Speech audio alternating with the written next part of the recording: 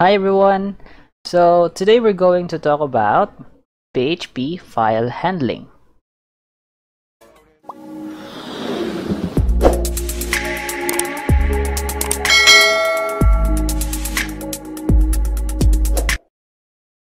Okay, so now let's try to talk muna ano ba yung sinasabi nating file handling. So file handling is an important part of any web application. You often need to open and process a file for different tasks. PHP has several functions for creating, reading, uploading, and editing files. Okay, so just a small warning guys, just safety first. Of course, when you are manipulating a files, you must be very careful because you can do a lot of damage if you do something wrong. So what are the common errors pagdating sa mga manipulating a file? So these are the common errors. First, we have editing the wrong file, filling a hard drive with garbage data, and deleting the content of a file by accident. Okay, so those are the common errors guys. So please be careful if you have a functionality that manages files. Okay, so now before we try to manipulate a file like creating file, editing a file, or even reading a file, the first thing that we should do is to open up the file using the fopen function. Okay, so the first parameter of fopen contains the name of the file to be opened, and the second parameter specifies in which mode the file should be opened. So let's say meron tayong text file. So yung file name niya basically is yung sample.txt, and then ito naman yung content niya. Raymond M. Dailo, Bianmar S. Ogremen, and Giovanni N. De Los Santos. Ito yung content niya. Okay? Now we have here yung sample code natin. So we try to open up the file using the fopen, and then we try to call here yung file name ng file, and then yung R naman dito, ito yung sinasabing mode. So later on, I'm going to discuss it to you about this mode parameter ng fopen function. Now dito, I also call this function fread, in which yung first parameter, meron siyang it indicates dito yung file na naka-open or gusto nating i-manipulate. Then of course dito yung file size ng file. Okay? So I'm going to discuss it more on details later on. Then of course meron tayo ditong fclose kasi once matapos na tayo sa pag-manipulate ng file, of course we need to close the file. So I'm also going to discuss it later on. Okay?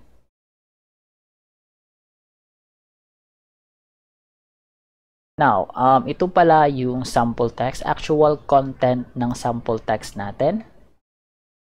Okay, so Raymond M. Dailo, Bianmar S. Ogremen, and Giovanni N. De Los Santos. Okay. Now, if you're trying to run the code, what will happen is something like this. So I tried to open up of course, yung browser ko, run the code, and ito yung magiging output. Although yung nasa text natin is naka-new line naman siya, but if we're trying to read using the read function lang, then it will just display the whole content in a single line. Parang wala siyang new line, wala siyang breakpoint. Okay? But later on, I'm going to show you kung paano ba natin mas mamamanipulate yung mga content niya. Okay guys? Okay. Now, going back here, ito yung code natin. We try to open first, diba? And then we try to read. So the fread basically will return all the content na nasa file, and we try to echo. Okay? Para ma-display na sa browser yung content niya. Then close. Okay, so now pag-usapan naman natin yung sinasabing mode parameter when it comes to opening a file. So the file may be opened in one of the following modes. So, ito yung mga modes natin. The first is yung R, which is open a file for read-only. So, file pointer starts at the beginning of the file. Then, we also have W, open a file for write-only. So, erases the contents of the file or creates a new file if it doesn't exist. So, file pointer starts at the beginning of the file. Okay? So, we also have yung A, which is also open a file for write-only. So, the existing data in a file is preserved. Okay? File pointer starts at the beginning of the file, then creates a new file if the file doesn't exist. Okay, so this is good mode if you want to append or to add more content on a file. Okay, then we also have yung X, so creates a new file for write only, returns false and an error if the file already exists. Okay, so other than that, we also have yung R plus, which opens a file for read and write. So same thing naman sa R, the file pointer starts at the beginning of the file. Then for the W plus, open the file for read and write as well. Erases the contents of the file or creates a new file if it doesn't exist. So file pointer starts at the beginning of the file. Then for the A plus, open a file for read and write. So existing data in file is preserved. Then the file pointer starts at the beginning. Then it creates a new file if the file doesn't exist. And of course, the last one will be the X plus, in which it creates a file for read and write, then returns false and an error if the file already exists. Okay, so those are the modes that we can use, guys, in the part of the fopen function. Okay, now let's try to talk about on the part of reading a file. Okay, so this is the function that we have used earlier, which is the fread function, in which it reads from an open file. So the first parameter of fread contains the name of the file to read from, and the second parameter specifies the maximum number of bytes to read. So ito yung sample natin kanina. We have this fread function, and dito na yung file na naka-open, na in-open natin. And then of course yung file size. Okay? So ito yung syntax niya.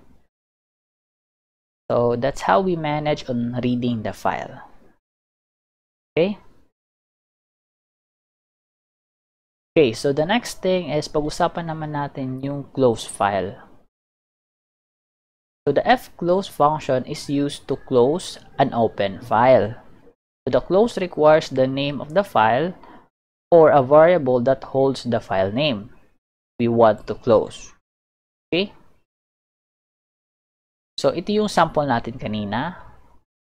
Fclose, tas ito yung naka-open na file, which is based dito. Okay, guys? Okay, so we have here a short note.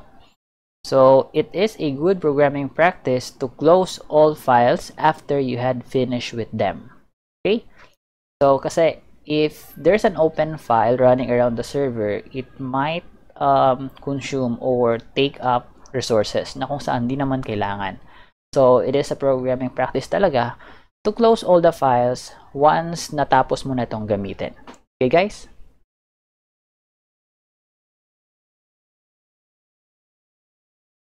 Okay, so now we're going to talk about the read single line. So currently, ito yung sample text natin na merong content niya. So basically, merong 3 lines of content na meron, yung sample text na to. So let's try to talk about that one.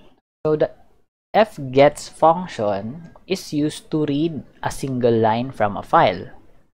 So note, after a call to the fgets function, the file pointer has moved to the next line. Okay, so if we have the sample code, so we try to open the file and then call this function and this file, the variable that holds the file name, and then close it. If we try to run that code, yung mababasa lang niya or makukuha is yung line na merong Raymond M. Dailo. Kasi that's the first line na makikita sa file. But yung current pointer ngayon, nasa second line na.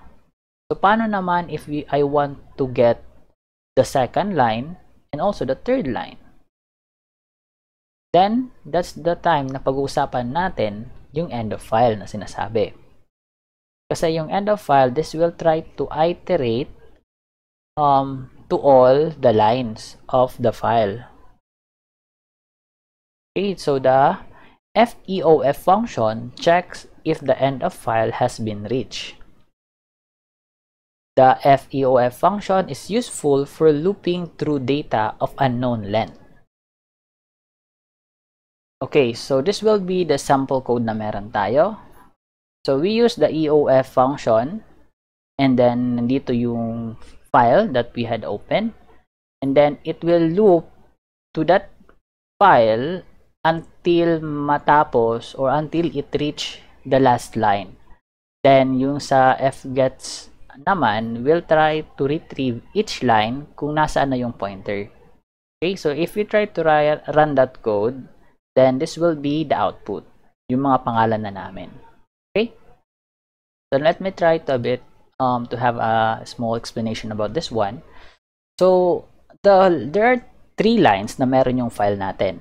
Okay, so first loop, it will get yung pangalan na Raymond M. Dailo, then display. Then after that, basically mapupunta na sa next line. Then pagpunta sa next line yung pointer niya, then it loop na naman tayo sa second line, second loop. Then yung pointer natin currently nasa second line na, then i-retrieve ko or i-retrieve nitong function. Then after retrieving, go to the third line, loop na naman. So yung current pointer nasa third line na, then get ko na naman yung function or yung content niya. Then after that, once ma-retrieve ko na yung third line, babasahin na naman natin dito pabalik sa looping. Meron pa bang content? Since wala ng content, then stop na yung looping and then we try to close the file. Kaya yun ang naging output kanina. Okay? Okay. Now, pag-usapan naman natin about sa read single character. Okay, so kanina, we try to read the single line. Ngayon, characters naman yung pag-uusapan natin. So, same sample content. Okay. So, yung fgetC function, this is the function that we are going to use, is used to read a single character from a file. Note, after a call to the fgetC function, the file pointer moves to the next character. Okay, so we have here yung sample code natin. Halos the same yung kanina, but the difference is that yung how to get the content, which is here we use the fgetC, which retrieve a single character. So if we try to run that code, ito yung magiging output. So hindi natin masyadong nanonotice if each character ba or individual character ba talaga yung nare-retrieve. So yung ginawa ko, I try to update yung code ko. Nilagyan ko lang muna ng BR para at least bumaba yung mga ibang character every time nakukuha siya or nare-retrieve siya. So if we try to run this code na, ito na yung magiging code. Pababa, vertically na yung output natin. Okay? Yan. Guys, so that's how we can manage yung mga single character if you want to do that kind of manipulation about the data of a file or content of a file. Okay? Okay, so now pag-usapan naman natin about on how to create a file. So the fopen function is also used to create a file. Okay, so if you use fopen on a file that does not exist, it will create it, as long as you set the mode for writing, which is W, or appending for A, which is A. Okay, ito yung mga mode. Kanina kasi yung mga mode na ginamit natin is R pa lang. Ngayon, ito yung sample code natin.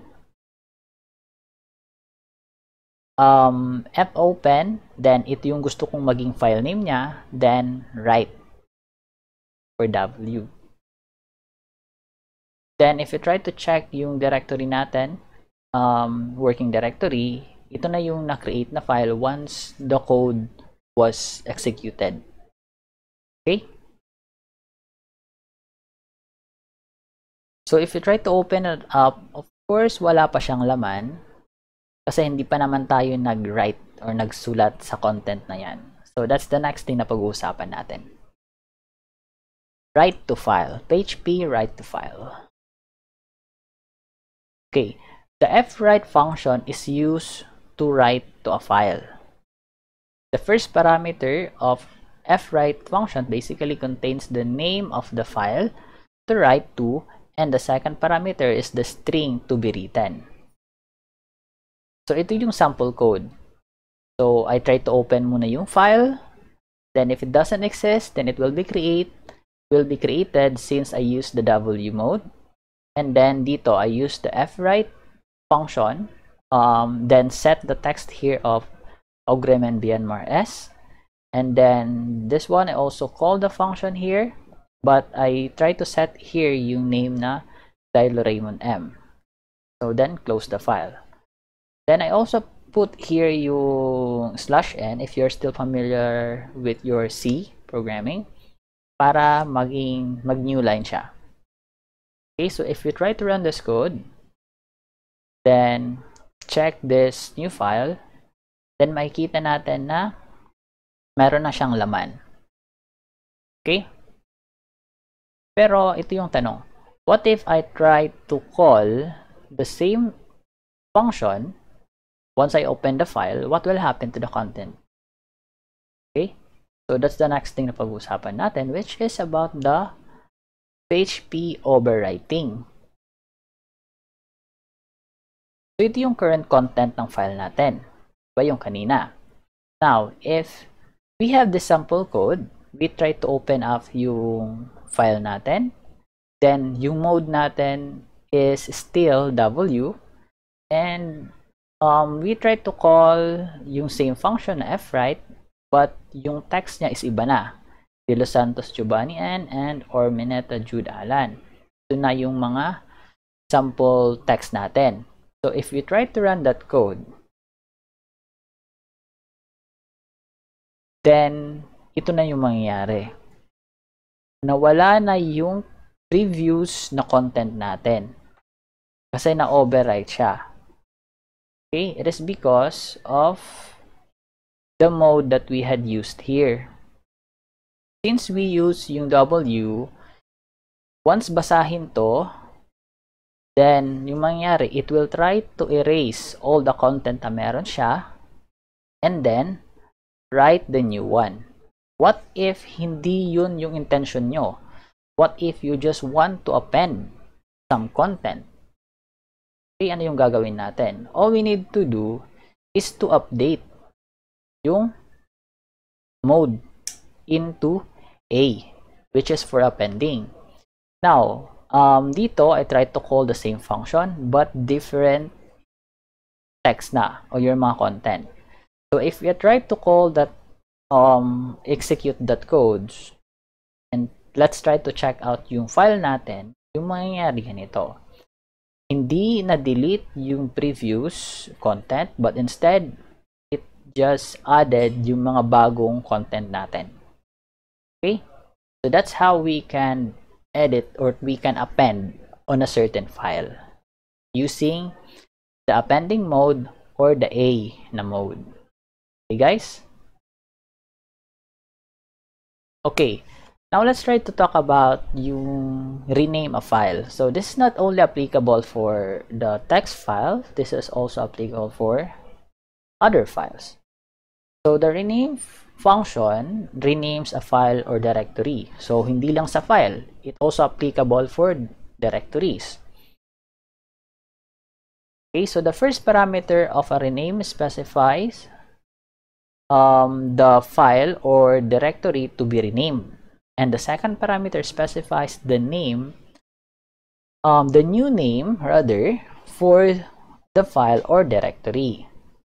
So hindi lang to limited sa text file, it also applicable for image, PDF, doc file, basta mga file. Okay? So ito yung new file natin, itong new file text. I want to rename it into something else. So I have here yung sample code ko. I try to rename it from new file.txt to new file v2 or version 2. So if that codes will be executed, so from having this current file name, then it will be renamed into something like this na. Okay? So that's how we can rename yung file name. Pero what if, let's say, we created a new folder and yung file is nasa loob ng folder na yan. Paano naman natin yan i-rename? All we need to do is to do something like this. Call the same function, but specify here yung folder. So, test slash, since that's the folder name, test slash yung file name, then test slash, then yung new file name mo. So, paano ko naman malalaman kung saan ako mag-new file o maglalagay ng folder name? It depends sa file structure mo, guys. So, yung code ko, basically, nakalagay sa index.php file. So, by the way, this is the file structure na meron ako. Okay? So, this is my working directory. Nandito yung test directory. Then, sa loob niya, mayroong test file.txt, which is yun ang gusto kong i-rename. Now, nandito yung index.php file. Meron akong other file na new file, v2, text, and sample text. Now, yung code na to resides on the index.php file. And yung file na test file is under the test directory. So, the first na gagawin ko muna is to call this directory kasi yan yung ka-level ng index.php file. So, I need to call this one muna. Test, then slash, then yung file name na. So, same thing pagdating dito, test slash, then yung new file name. Okay, so once we run that code and if we try to check yung file explorer natin, then marirename na siya. Okay, so that's how we try to rename a certain file if it is saved in a specific folder. Okay, guys? Okay, so now let's try to talk about copy a file. Paano ba yung pag-copy ng file or if you want to duplicate a file? So, madali lang. You just need to call this particular function that copies a file, which is yung copy. So, the first parameter of copy specifies the path to the file to copy from, yung source file. And then the second parameter specifies the path to the file to copy to, your target file. So note, if the target file already exists, it will be overwritten. So just be aware for that one. So yung file na gusto kong i-duplicate or gawan ng panibagong copy is yung sample.txt. So to have a copy on that using a certain code, all I need to do is something like this. This is the file that I want to copy or kung yung path niya, kung saan siya nakalagay.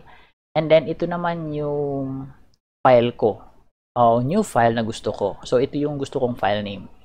Just make sure na wala siyang kaparehas na file name kasi what will happen, kagaya nga ng note kanina, it will be overwritten.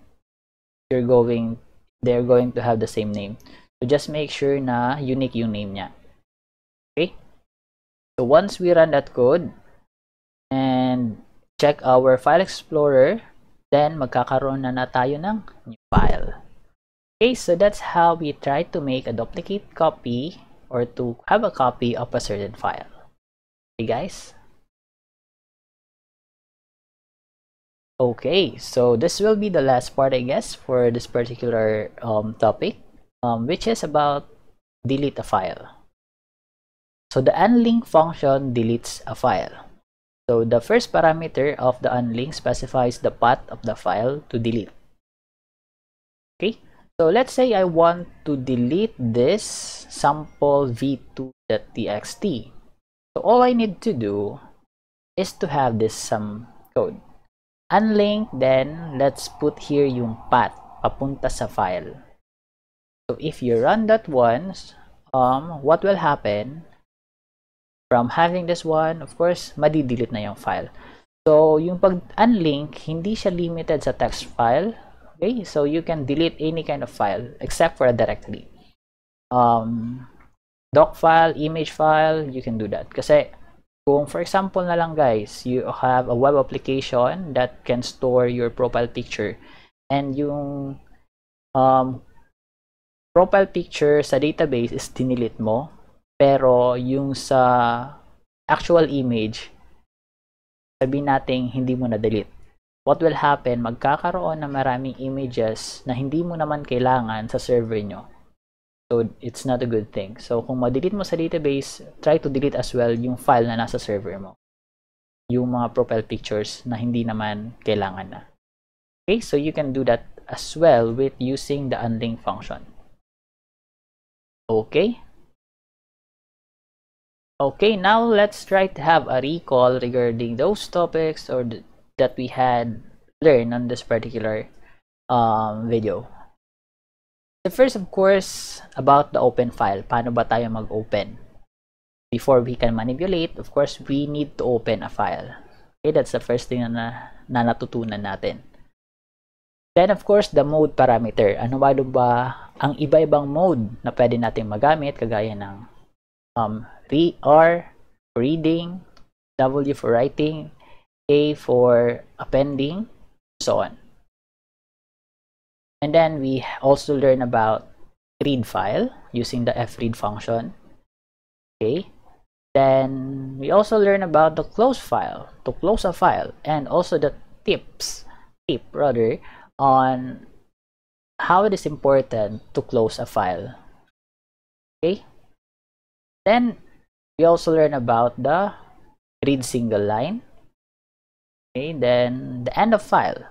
We also learn that one, if we want to iterate to all the lines of a certain file, we can use end of file for that. Then the read single character, if you want to manage on manipulating the single character. Then we also have yung create file, also learn that one. And then how to write a file, or even appending to a file, overwriting a file. We also learn that one. Mga sort of warning when it comes to manipulating a file, that it will be overwritten if you use the wrong mode. First, and then yung renaming a file, then copy a file, and the last one, of course, to delete a file. So those are the things that we have discussed on this particular topic that we had. So I hope you learned something new today, guys, regarding this topic. So if you did, please click thumbs up, and please don't forget to subscribe and hit the notification bell so that you will be notified if there are new videos that we're going to upload. Okay, guys? So just like I always say, just keep practicing and never stop learning. Thank you for watching, guys, and goodbye for now.